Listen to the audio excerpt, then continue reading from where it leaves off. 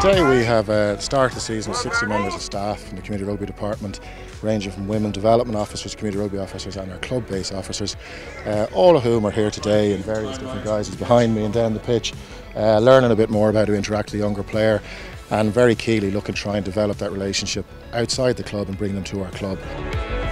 We've got three guest presenters here, Paul Kilgannon, Richard Cheetham and Neil Taylor. Neil is one of our coach developers. He's a former club community rugby officer. He's an experienced coach developer, mentor, with a particular focus around coaching children, fundamental movement skills, and that's the topic he's presenting on here today. Richard is a lecturer in sports coaching. He's also a coach educator and a coach. He's worked with the likes of Saracens, Fulham, British Cycling, the Rugby Football Union, UK coaching. And what we have him doing here today was around community rugby coaching. So from the ground up, fun activities to engage players at all levels at community. Paul is a primary school teacher. He's a coach of children, youths, adults, and basically he created this framework called the Carver Coaching Framework, which is a series of lenses to help coaches modify and engage their coaching behaviour. We're absolutely blessed to have such numbers.